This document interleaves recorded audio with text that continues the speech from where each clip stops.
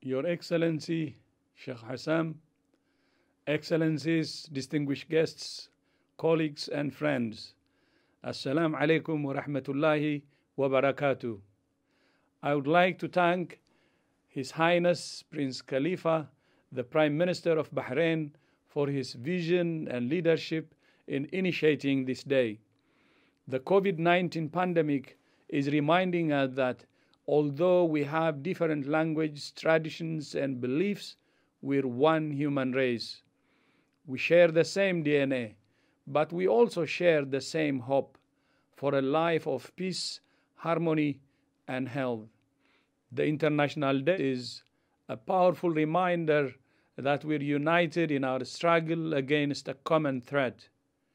The only way to defeat the pandemic and save lives is by working together as one in a spirit of solidarity.